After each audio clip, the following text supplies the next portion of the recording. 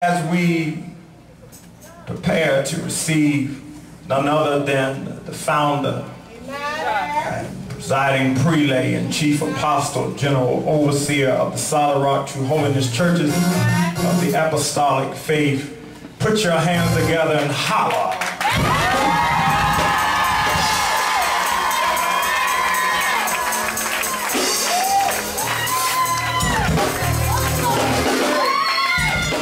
John chapter 19, I'm going to start at verse 16.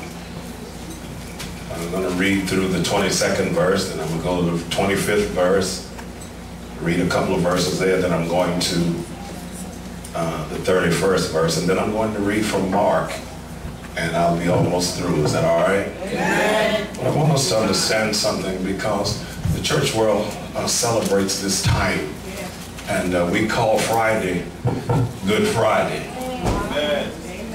Anybody know that? Amen. They call it Good Friday, but I want somebody to tell me what's good about it. Somebody being put to death. It ought to be Good Sunday.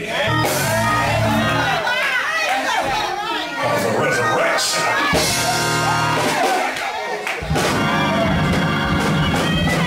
All right, let's read here. John 19. Verses 16 through 22. Let's deal with that first. Read for me. St. John 19, verse 16. Then delivered he him, therefore, unto them to be crucified. Yes. And they took Jesus and led him away. Yes. And he, bearing his cross, went forth into a place called the place of the skull, which is called in the Hebrew Golgotha. All right, let's deal with that. Took him to the place of the skull. Say skull. Skull. Known as Golgotha. Now understand here, why would they take him to the place of the skull? Because in the book of Genesis, God told Adam, told the woman, you know the curses he put on. But isn't it amazing how he told the woman, the serpent shall bruise his heel, and his heel shall bruise his head. So when they got ready to crucify him, they took him to the place of the skull, which is a head.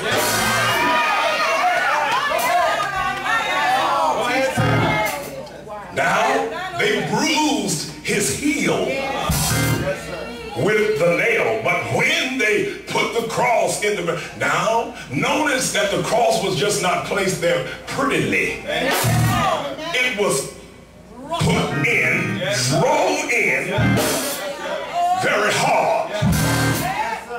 But isn't it amazing how the word said that it was the place of the skull? And when the cross hit the place of the skull, it gave the devil a migraine.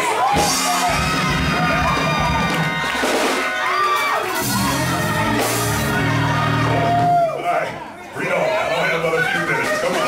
Verse 18.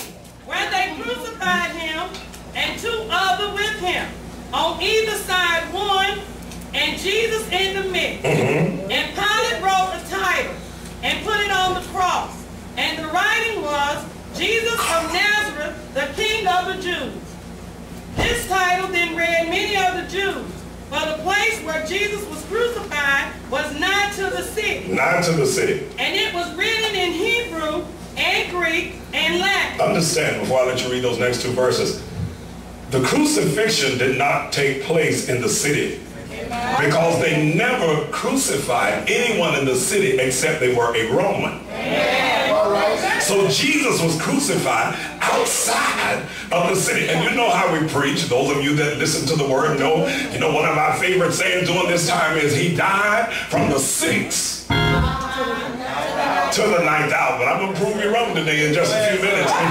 Go tell your preacher I said it. Now understand, read on for me. Then said the chief priests of the Jews to Pilate. Right? Write not. Don't write that. The King of the Jews, but that he said, I am King of the Jews. Don't put on there that he's the King of the Jews. Write that he said, I am.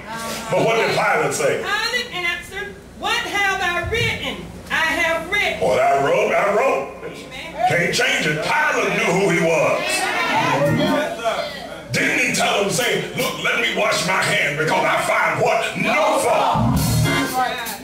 Do I have about 12 folk in here that have tried him and found out that he's all right?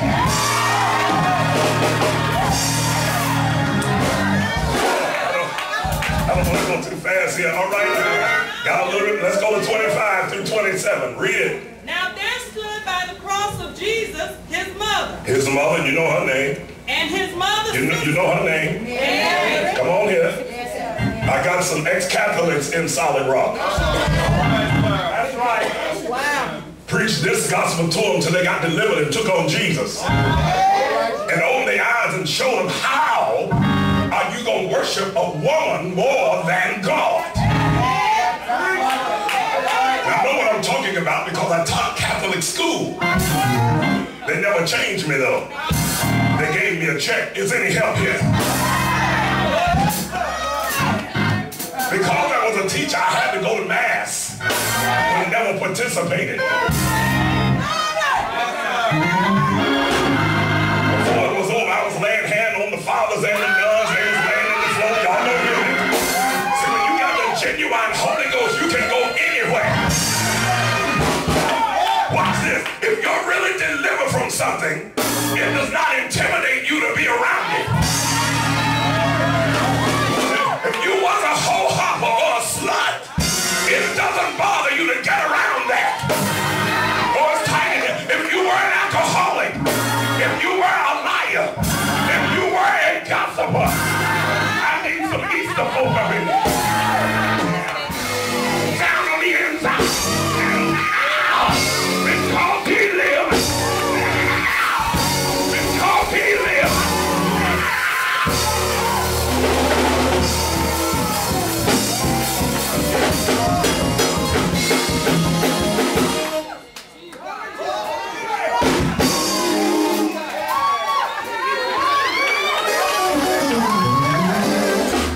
Somebody, I got all the blood.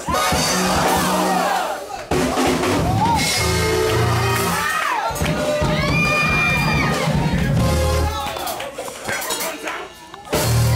I don't need no transfusion.